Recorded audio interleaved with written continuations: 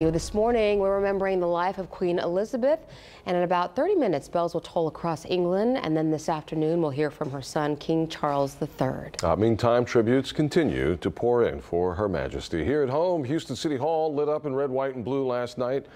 Houstonians extending condolences to the royal family. Our Brittany Jeffers is live at the British Consulate this morning. Brittany?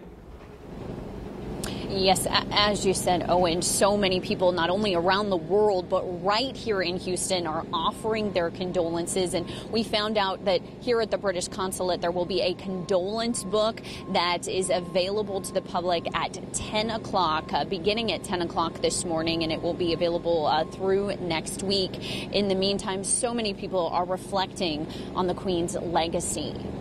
Elizabeth II is the only monarch that I or most of us have known during our lifetimes. She has been an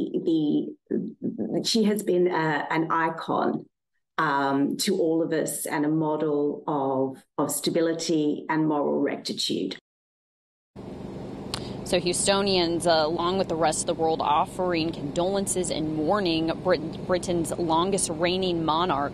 Queen Elizabeth II passed away at the age of 96 yesterday at Balmoral Castle in Scotland, surrounded by family members. Now, many Houstonians may recall when the Queen visited Houston back in 1991. Her tour of Texas also included a visit to the Johnson Space Center.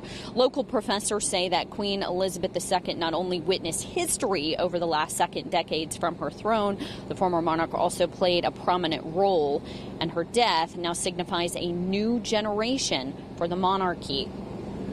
Britain has not one but two leadership changes at the same time, because the actual leader of the country has just passed away, and that's going to be a bit of a change from Prince Charles, now King Charles III.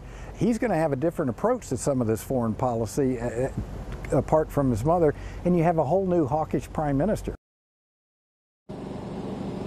So, as you just heard, the Queen's successor, her son, now King Charles III, will soon begin his reign. And we have learned he is expected to travel to London today to meet with the Prime Minister. He is expected to make a televised statement sometime this afternoon. Now, as Lisa had mentioned here, within the next 30 minutes or so, churches and cathedrals all across England will be tolling their bells in honor of the Queen. Reporting live from downtown Houston this morning, I'm Brittany Jeffers, KPRC 2 News.